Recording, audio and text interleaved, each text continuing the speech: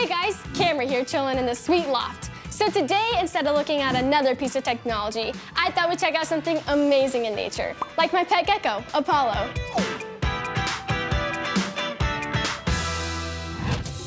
He climbs on just about anything, but his feet don't have any talons, claws, or hooks. He doesn't even leave a slime trail. To be honest, I have no idea how he's even staying to that wall. Time to get some help from National Geographic Kids. Nat Geo Kids Expert Vending Machine. More expensive than I remember.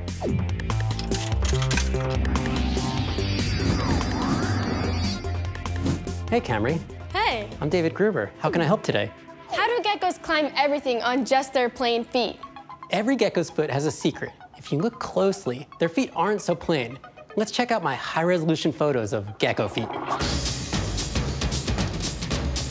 Whoa, these are cool. I love collecting photos of geckos. They are amazing. Thanks. Anyway, each toe of a gecko foot is packed with millions of tiny hair-like structures called setae. These hairs allow them to cling to almost any surface. I've got a ton of hair, but I don't cling to anything. That's because your hair isn't the same as a gecko's. Setae are way thinner, 1/10 the size of a human hair, and they're specifically designed to stick to surfaces. Maybe we should get a closer look on Apollo's feet. Great idea. Whoa, Apollo setae have a life of their own. I wish my hair waved like that. Don't we all? There's a reason for this movement. Whenever Apollo takes a step, the setae flatten to make close contact with the surface. To create a larger area of contact with the wall? Exactly. Now check out the tips of the hairs.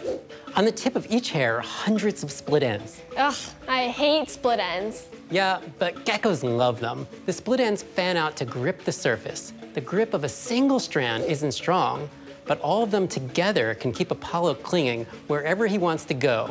Where's he going anyway? I think under the radiator. We should get out of here. Cool, let's go. Now that you know how that works, catch up on all the other episodes of How Things Work by clicking right here. And also make sure you subscribe to Nat Geo Kids by clicking down here. See you next time. Bye.